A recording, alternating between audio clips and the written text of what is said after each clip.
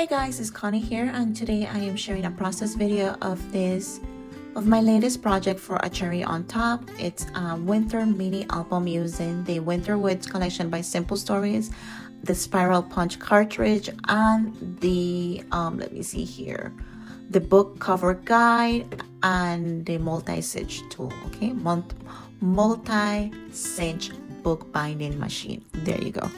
So here you will see me going through the pages of the things that I'm gonna be using.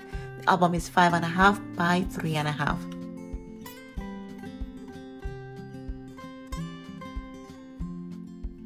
So here you see me using the book cover guide. I really like it really love using this tool when I'm creating chipboard mini albums. You can find them in two colors. I have the teal one, but there's also a pink one that I'm gonna get one day. You see me going around framing the extra paper around the chipboard and then adding double-sided tape to the edge of the paper. Okay, I really like using this book binding guide tool. I mean, it helps. I feel like it's perfect to make sure all your corners are clean, precise, trim. Everything just looks better when I use it.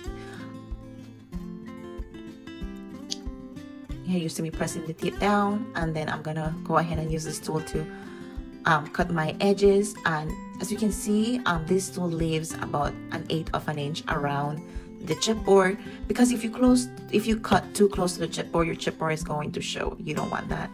You want to make sure that the paper is a little bit off chipboard. You see me tucking the 1/8 of a little piece that is left over inside, and then adhering the paper to the chipboard.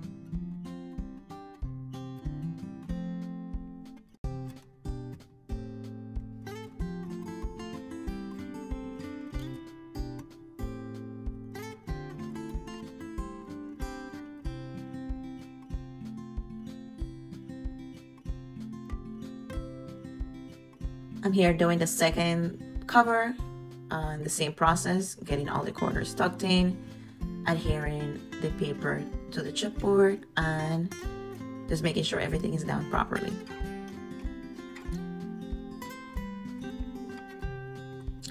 And now I am going to be using the multi-cinch book binding machine. This machine is really nice. It comes with different type of cartridges, but the one that I'm going to be using today is the spiral one. So that's the yellow one, the spiral.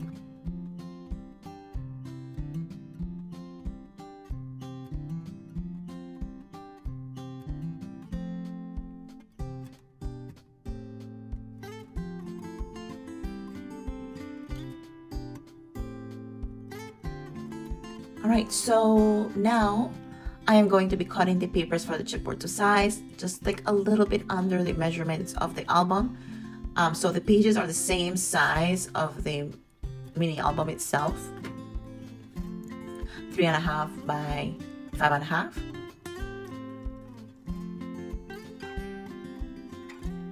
But you can definitely use the 6 by 8 paper pad, because I just worked with what I had. Okay, but if you have the paper pad, you can definitely create this mini album. You can also use the chipboard frames in the front. You can add some stickers. I added some trim, the pom-pom trims in the front after, to finish off the album.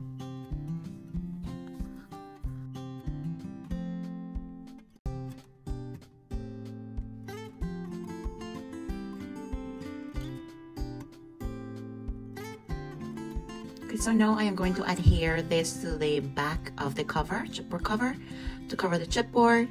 I line everything up, then took the rest of the tape cover to make sure everything is centered around as close as possible, or as best as I can do it, leaving a little trim around the chipboard. There you go, and then using that scoring tool to press it down so everything is adhered properly. So now I am going through my pages to see which one I want coming one after the other. Just going through them to see how I want them to flow. I also use some of the die cut pieces from the Winter Woods collection. This is, let me see, the bits and pieces, or not the bits and pieces, maybe the notes one, journaling ones, those ones. And then I added some untorn paper also. You just have to make sure that everything is lined up so it's easier for you to add the spiral binding. It is really easy to do, guys, very easy. If you want to use a paper clip to have keep all the pages together so they don't move, you can do that if you don't have patience. But for me, I think it's lined up pretty easy. I just had to make sure that I'm holding the ones at the bottom to complete the ones at the top. As you can see here, I did this step about 3 times. So I added the chipboard covers and the pages. Then I decided that I wanted bits and pieces inside of it for notes. Then I took it apart again. As you can see, it was already cut. And I decided that I wanted a chipboard frame in front of it. So it's easy to take off if you decide to add more pages, or if you want to add maybe like a sequence shaker pocket. Oh, I think I'm gonna do that. Or if you want to add little extra details to it. So there you go, so easy.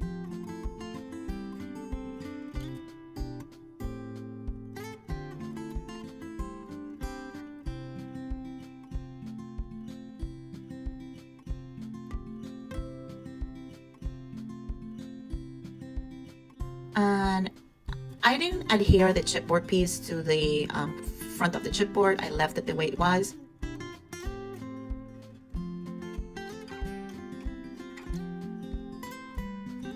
Here I am adding that little flag from the bits and pieces. I'm adding some foam stickers to the front to embellish. And you will see me going around. The title is gonna be Hello Winter. And I haven't printed my photos yet, so you won't see the results with the photos, but you will see the end of it, okay? And I skip. So here is the finished album. You can embellish as you want, depending on the sizes of your photos. In this mini album, I can add 2x2 photos and also 3x5 photos. It just depends if they have like a white edge, or I can just make them a bit smaller to fit more, to fit better so they can see the paper in the background, or add layers of paper in the background.